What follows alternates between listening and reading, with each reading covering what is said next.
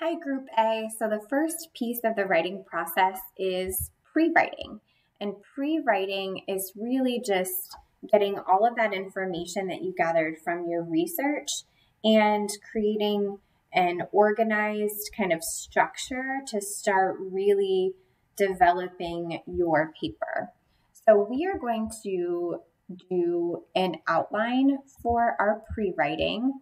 So what you're going to do is you are going to make a copy of this Google Doc. So go to File, Make a Copy. You're going to title it your name and make sure you put it in your language folder. Then you're going to add your name here. You're going to add my name here and then the date, day, month, year. You're also going to put your last name in the upper right-hand corner and it is going to be in the header. And there's a page number that automatically is going to change every time there is a new page. So this is just the MLA format that we're going to use. Don't worry about a title right now. That's going to come kind of later on in the process. So we're just going to start by really diving into our introduction. And our introduction starts with a hook. A hook is the first sentence or the opening statement of your introductory paragraph, and it's meant to really grab your reader's attention. If you think about fishing, you're baiting the hook, hoping to catch a fish's attention, and you're doing the same thing here, just with words and with a reader.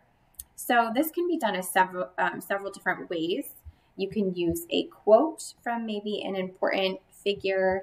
You can use data or a statistic that was really powerful from your research, or you could do an anecdote, which is just a short story, or even a couple lines from the poem that you created, or if it's a poem that you found that's really powerful, you could use that as well. So when you think about the elements of persuasion, having a quote from an important person would be ethos. That would appeal to your credibility in establishing that. A statistic or fact would be logos, and then an anecdote or story might appeal to somebody's emotions. So if you look at my example, this is my hook. It says, Mother Teresa expressed the complexity of caring for the poor when she said, the hunger for love is so much more difficult to remove than the hunger for bread. Notice that I do have the in-text citation here because those are not my words. Those are Mother Teresa's words. So it'll be important that you use a citation if you're borrowing any information from a source. And I actually want to show you that source.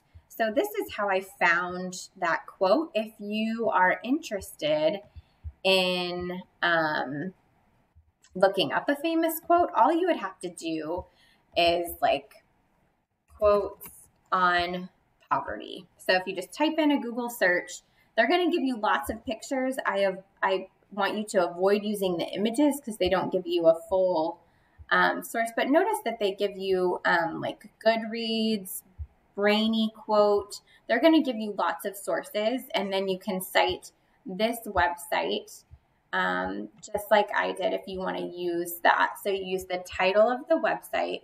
Mine was Famous Quotes About Poetry. Use the publisher. And if there's a date, if there's no date, you'd put N period, D period, the URL, and then the day you accessed it. So accessed, day, month, and year.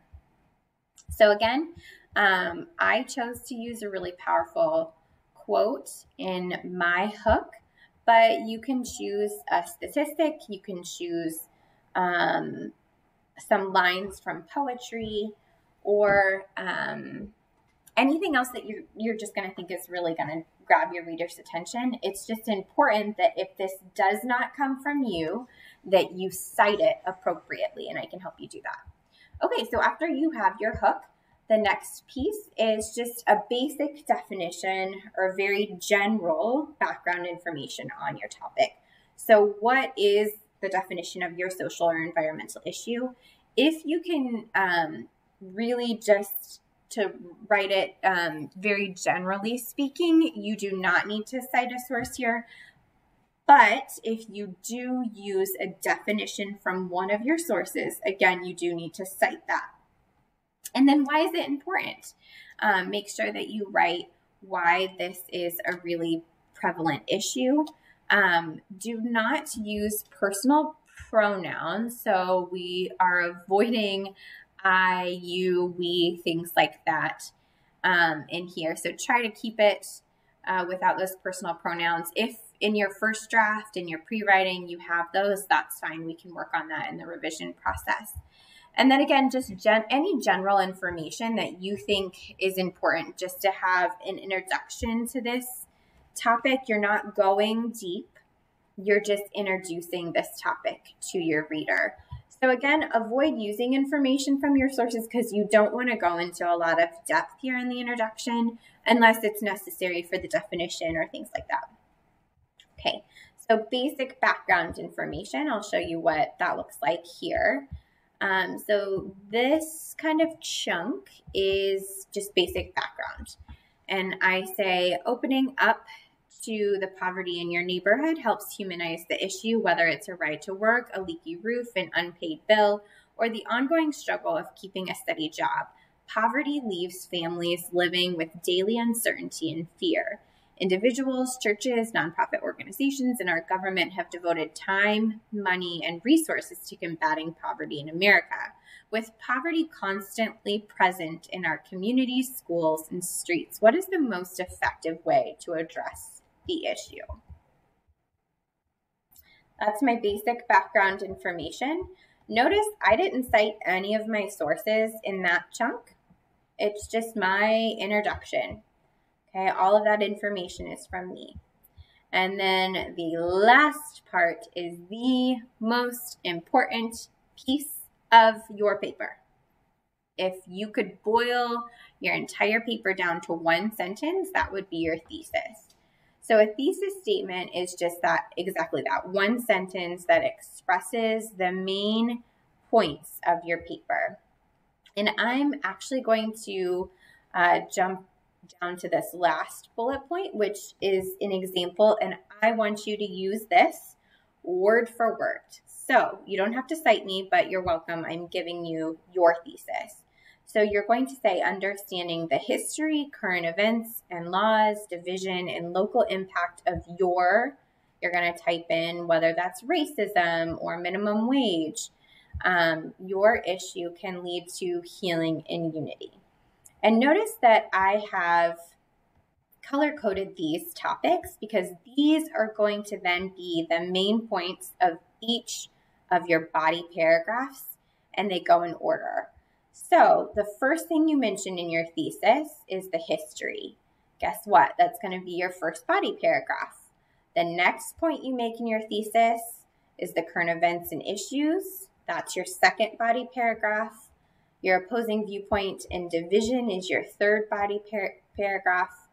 Local impact is your fourth, and your fifth body paragraph is the last point you make in your thesis statement, and that is healing and unity. So you have your thesis already written out for you. All you need to do here is just add that social or environmental issue, like your specific topic that you're addressing in that underlined space. So go ahead and write your introductory paragraph. Let me know if you have any questions.